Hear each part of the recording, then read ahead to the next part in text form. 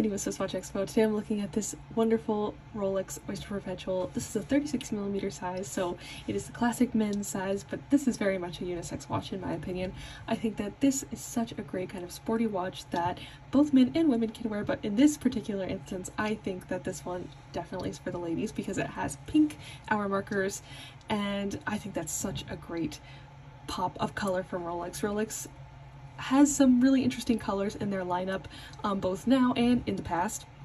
And this one I really like because it's a modern interpretation of their watches, but it just has this little extra pop of pink, which I really like. I think pink is such a fun color, especially for watches, and this just adds that color without kind of going overboard and having like a totally pink dial, especially if you just want some of that subtle touch in your watch, subtle feminine touch in your watch.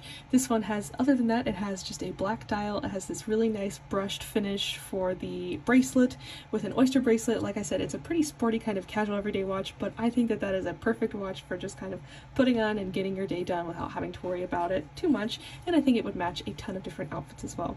So if you're looking for some classic Rolex, whether men's, ladies, or unisex, or anything else, definitely check out our entire collection at SwissWatchExpo.com.